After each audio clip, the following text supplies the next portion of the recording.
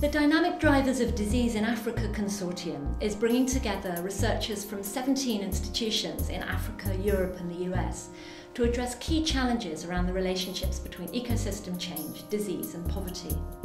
We're focusing on zoonotic diseases in Africa, which are now emerging and re-emerging as public health problems amidst rapidly changing interactions between people, wildlife and livestock. While some threaten big global disease outbreaks like avian flu, others quietly decimate the lives and livelihoods of people who are already poor and marginalised. We're looking at 4 diseases in particular: bat-borne henipaviruses in Ghana, Lassa fever in Sierra Leone, Rift Valley fever in Kenya, and zoonotic trypanosomiasis in the drylands of Zambia and Zimbabwe. Our work is asking what kinds of ecological changes are affecting possible spillover of these diseases from animals to people.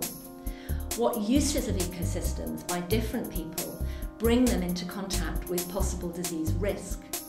How these local dynamics are being affected by wider changes in climate and urbanisation, for instance. And then how different people and agencies understand and represent these dynamics, with what implications for policy. The consortium involves epidemiologists, ecologists, biologists, veterinary and medical scientists and social science perspectives.